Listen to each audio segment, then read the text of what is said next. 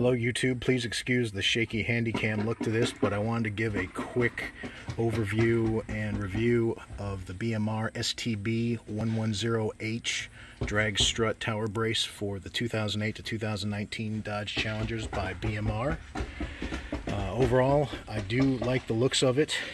This is the powder coat black finish. I do like that. I think it blends in very well if there's anybody doing the darker themed accessories in their engine bay. It's also available in the same type of powder coated double finish in red as well, more of a gloss red. Again, this is designed for the 2008 to 2019s according to their website. The only things that you do have to do are swap out your 6 13mm drag strut tower brace stock bolts with the new ones. I will warn you, as you can see here, I did have some issues with the bolts being slightly soft. I did slightly slop up that one, which I do not like, and I'm going to have to go ahead and replace.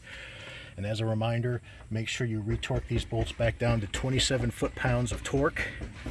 Overall, I think it blends in really nicely with the overall engine bay.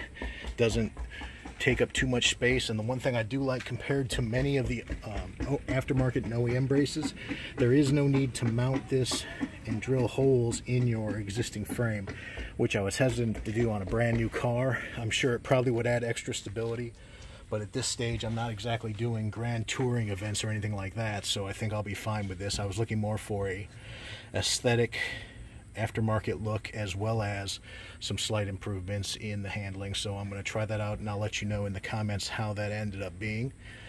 Overall installation was easy. Would have taken about 10 minutes total to remove and replace the bolts and put it on, except for the fact that when I got this thing, even though it looks fairly straight in there, when I went to mount the actual drag strut brace, the bolts were slightly misaligned. For example, I could get one side on but not the other. It was completely off by about an inch, inch and a half.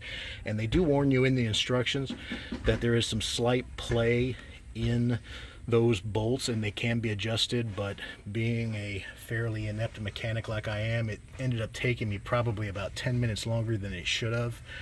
My quick tip for you, unless you want to scratch up your engine bay like I ended up doing and having to do some touch-up paint, is go ahead and kind of get it loosely mounted over on both sides and use the one tool that I think any engine mechanic hates to want to use on a brand new engine. Go ahead and break out your rubber mallet and give it some slight taps on both sides as you're getting it in there, and it will force that play to align the bolts on both sides. I have a feeling that'll save you at least 10 minutes of sweating and frustration. If you see any water droplets in there, it's from me ending up probably sweating about a pound off trying to get these things to align before I finally came up with that bright idea. A couple quick taps on both sides and it was aligned and ready to go. So again, just a quick video. I wanted to show this thing installed in case there's anybody out there looking at this particular drag strut brace by BMR. It's new to the market for the Challenger. It's been available in some forms for Camaros and Mustangs for quite some time, and I'm glad to see that they finally brought it to the Mopar community. The one thing I will warn, I ordered it from Car ID on August 19th. They claimed they had it in stock. It was actually a pretty reasonable price and very low shipping. However, then I received a notice that said it was out of stock until the end of September, and when I contacted them, they were able to give me a slight discount on the price, so I started to wait it out. And to my surprise, it did end up shipping a couple weeks earlier than the end of the month. This is September 21st, and so I obviously have it in hand.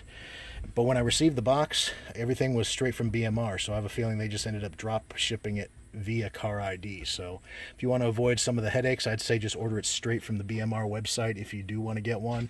It may cost a little more, but I have a feeling I would have got it about 2 weeks earlier if I had just tried not to skimp and save a few extra dollars. So again, I excuse the noise in the background. My neighbor's getting his roof replaced, and this is my first video, so I'm hemming and hawing as I go.